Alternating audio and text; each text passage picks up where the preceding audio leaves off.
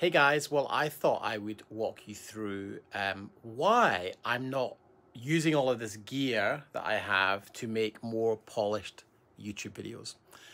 So I've been testing some things over the last few years, and I've been away from YouTube for a while, and I've been working out, what's resonating with you and my clients. And I think it's authenticity. And so I just thought I'd quickly show you, like, I have got like a proper full-on studio setup here. So we've got like, all these sound panels on the wall, here and here. We've got like all this lighting and bass traps. We've got some really nice Genelec studio monitors. Got the new MacBook Pro M1 Max there. Nice big 32-inch BenQ screen. 65-inch 8K screen. We've got some nice cool neon on the wall there. We got a nice hair light there, which these lights are all what are they? Nanlite Forzas. I'm really a big fan of these round soft boxes with the grids. The fabric grids really help to focus the lights. That's like my hair light. And then I've got a key light over here, which is a Nanlite Forza 300. And that's the key light. And then the main camera is like an A7S, old day school, the A7S. I just got this new iCam. I think it's a 17-inch prompter. Audio flips between this overhead gun mic, and I've just been playing with this Shure microphone that's on a nice Yellowtech arm, which I just swing out the way when I'm not working. All the audio goes through this Rodecaster Pro. I don't know if I can just swing that round there. Little ATEM Mini. And then I've got this kind of 17-inch screen. And then I'm running a full Final Cut Pro suite. I've got it's a 96 terabyte Drobo 8D, I think. And I've definitely got the capability to produce polished multicam videos with graphics and all that kind of thing. But I'm testing something different, and that is, I've on my YouTube channel over the years. Let's see if I can swing this around. I don't know if I can do that while I'm recording. Anyway, on my YouTube channel over the years, let's see if I can bring it up here. We've tested a lot of different kinds of content, and interestingly, what I'm hoping to do with the YouTube channel is not become some famous YouTuber. So if I can swing this around here, you see there's the YouTube channel there. And I've got a lot of different things on there, which by the time you see this, will probably not be there anymore.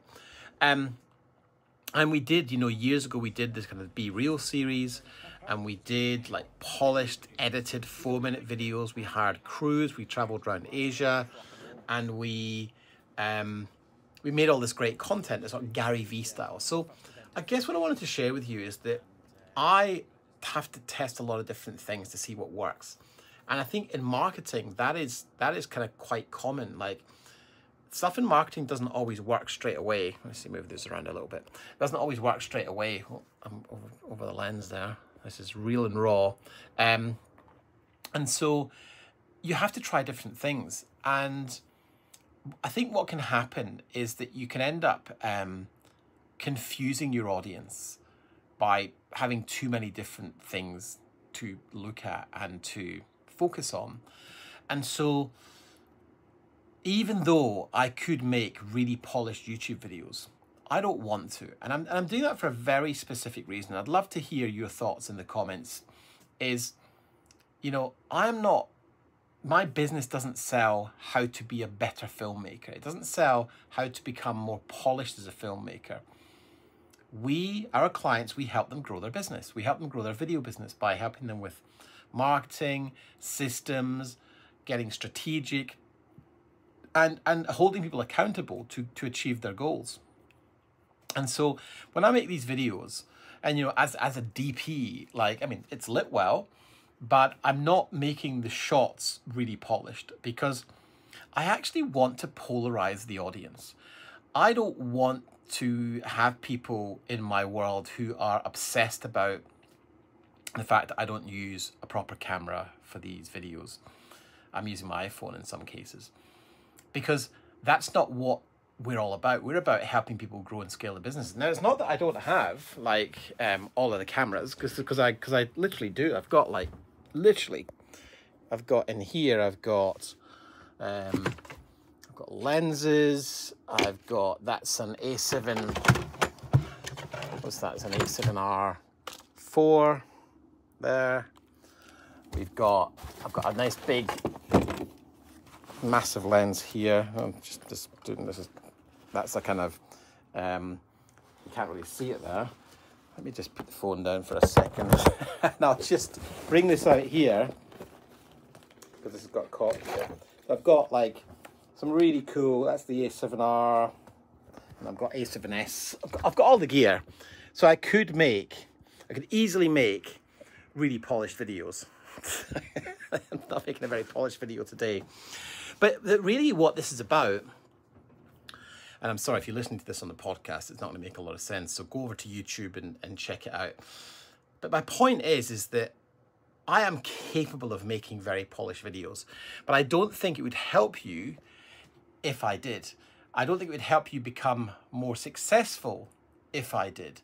So I'm just going to be really raw and share how I do things and why I do things, because I think that will help you more than me producing a really polished video trying to convince you of something. So what I'm going to do is I'm going to put one video out a week, and I'm going to try some different bits of content to see what works, and then I'm going to test to see which one works best. And I'll show you where I work from as well. This is like a, I don't know if you can see that there. I've got this cool big desk and stuff. Got a great working environment, but it's just in our house. So we bought this house, which is like near the beach, and going to our lounge here. We've got a big home cinema set up where I use for color grading. Got a big 100-inch screen. Got these amazing stereo loudspeakers that weigh 105 kilos each. They're lead lined and they're like amazing. Got my valve amp there. And then, you know, I can sit in here, and if I want to, I can work. I can work from here.